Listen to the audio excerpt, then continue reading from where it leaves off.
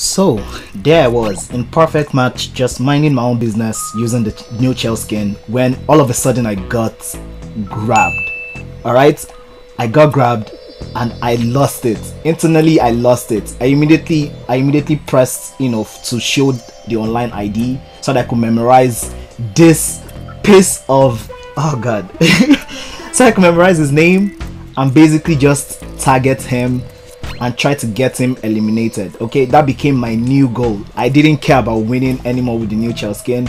I needed to get that kid eliminated. Alright, because it was perfect match, I didn't want to do anything stupid, so I tracked him into the next game. The next game was tail tag, and guess who spawned to my right? I made it my sole mission to chase him down and grab his tail. He had to be eliminated. He had to be eliminated. I did not care about anything else other than grabbing this boy's tail.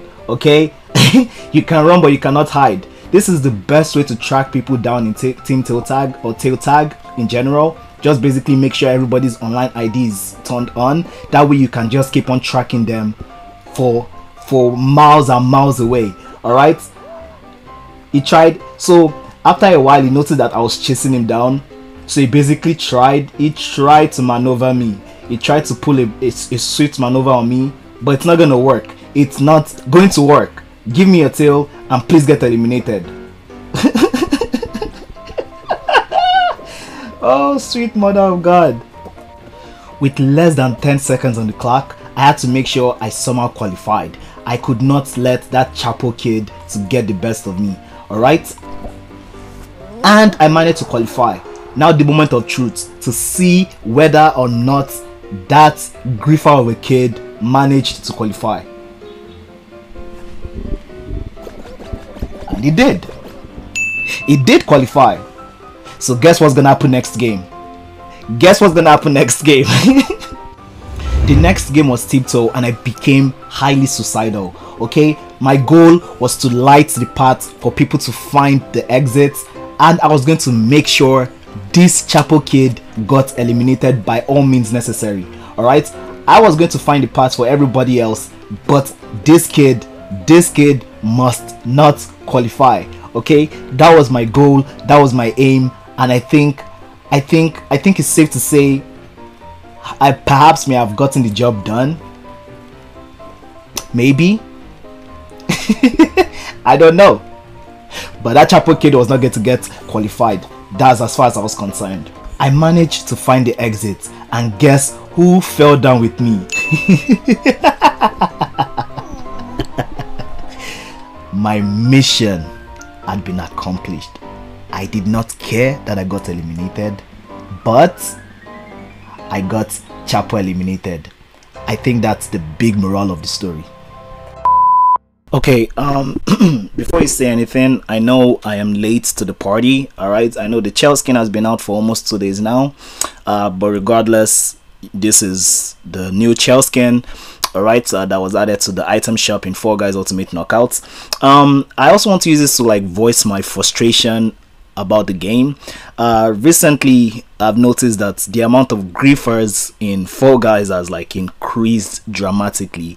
Alright, I know it sounds like something so small, but honestly, when you're grabbed right before you jump across a platform and you fall down to your death, it really does touch something in your soul. Like, it just pisses you the F up, like seriously. And over the past 2 days I was able to only play for 6 hours total. Alright, so that's on average. I was playing like 3 hours each day for the past 2 days, trying to just basically secure a win with the new Chell skin, but it just wasn't happening, which kind of made me think that maybe the game added like a new skill matchmaking system.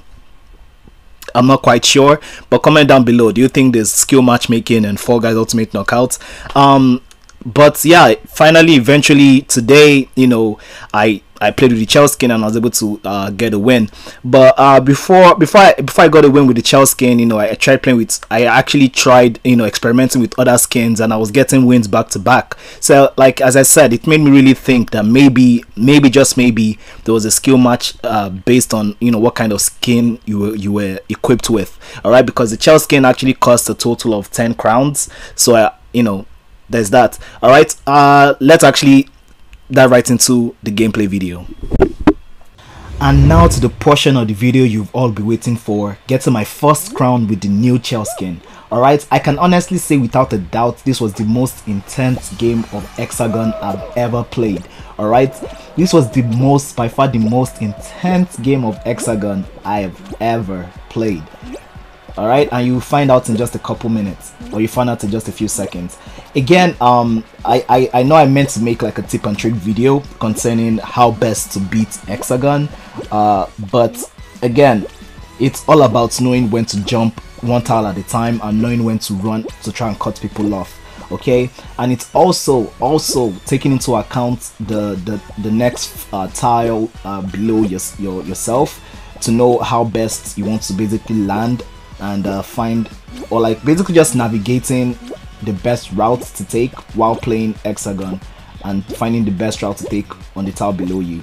Alright, so I could basically see that the tile below me, because I kind of seem like I'm rambling, but I promise you I'm not. So as you can see, the tile below me, I could see that there was more blue in that section where I just came from. So I basically mapped my route accordingly, right, to make sure I don't fall through the blue tile.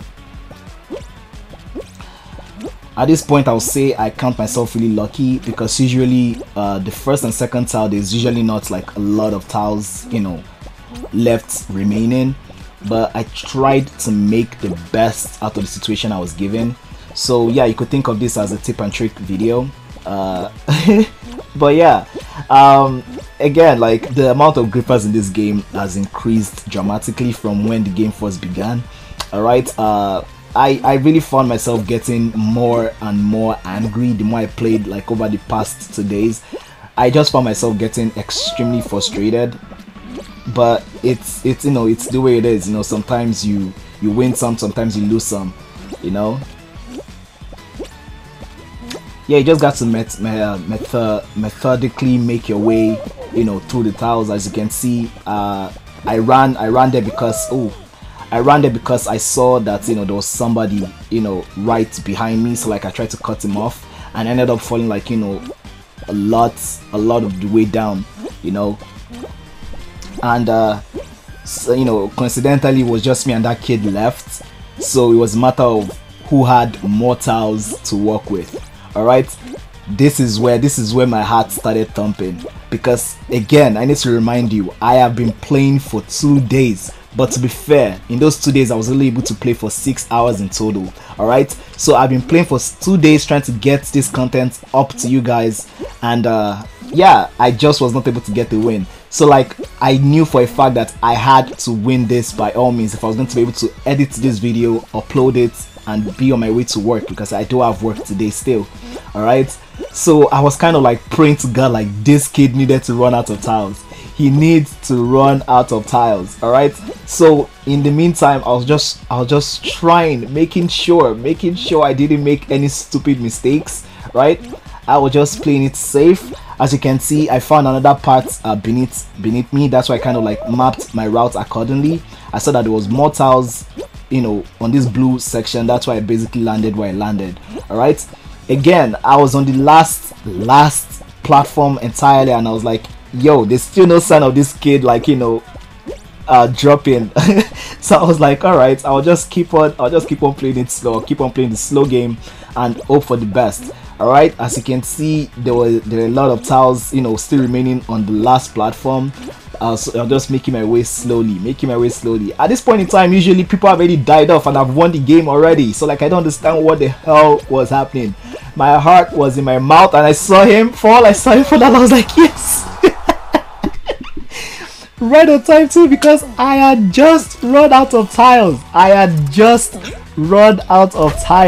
So this was by far the most intense game of Hexagon I ever played. Do leave a like on this video if you enjoyed it. Subscribe to the channel if you're brand new, and I want to see more of you on this channel as well. Comment down below your thoughts concerning the video. I would love to get conversing with you guys. Alright, and until next time, peace.